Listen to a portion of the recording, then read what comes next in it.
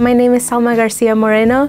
I am a sophomore and I'm in the environmental science program. I'm always like pouting in the car when we're evacuating. When I go outside and film the hurricane, like I will pretend to be like a weather woman, but my parents are like, no, we're going, we're leaving.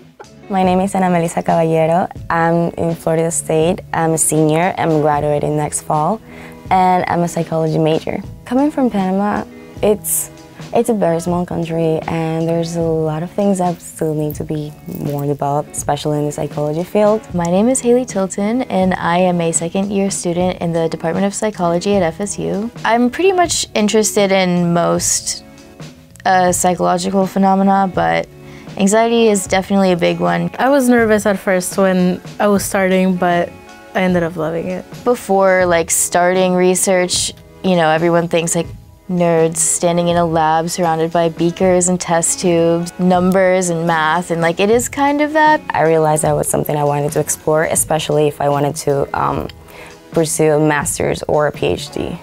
In the lab that I work in, I help run EEGs. We fit the cap on, and then we have to like make sure all of the electrodes are connected. Today I did it and I got like a bunch of them in a row, like right off the bat. It felt really good.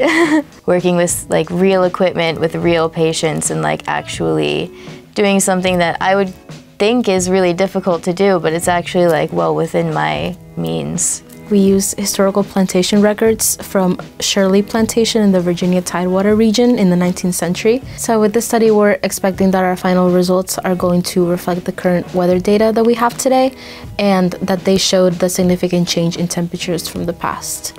My research is about the independent factors of mental illnesses such as depression and anxiety, and the effects it might have in hyperlipidemia and hypertension. I use the SAS software in order to run some frequencies, and then logistic regression analysis in order to find out the likelihood for having any of these conditions. I went to a workshop on data. We're gonna work on data, so I think this is the best choice we can make. It really did help that I went to that workshop. The library workshop that I took was SPSS, or Introduction to SPSS. All of our data was in SPSS, and I had to use it and sort of go in there and interpret the data from there, you know, find the correlations and the regressions and all of that. Library workshop that I went to, he talked about like databases and checking for like credibility in the sources, and using